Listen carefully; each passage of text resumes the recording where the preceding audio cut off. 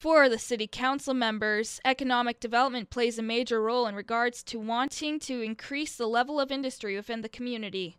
The retail gap analysis presentation had many key components, which were revelations to Council, including the size of the draw area.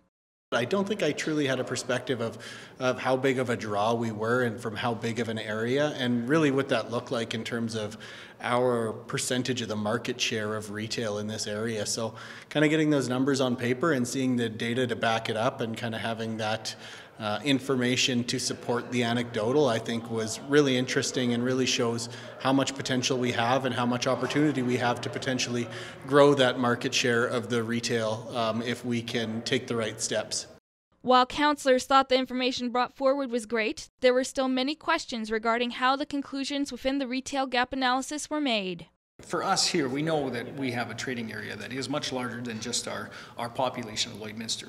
Our businesses here cater to those far outside our borders, and I was curious how they got to that point and whether it was simply through the cell phone data or if it was just based on a formula that uses distance as an example, if it's just a maximum 2-hour drive to Lloydminster, and it sounds like it was a mix of both.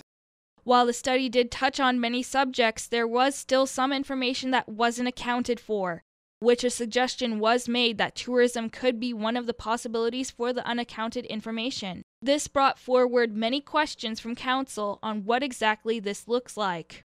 In my mind, I guess I was looking at unpacking that if we could, and so what would that be? What would tourism look like, and what are the pieces that are in there? We obviously have, if you look at it, the casino, it might be part of tourism, and we have the museum and other facilities in there, so it would be really good to kind of drill down and look at what those pieces are, and how do we maximize that? How do we advertise it, and how do we put it up front so that not only do we have the 45 million, if you like, but we can build on it in some way. And so I was just trying to get a feel for what that might look like.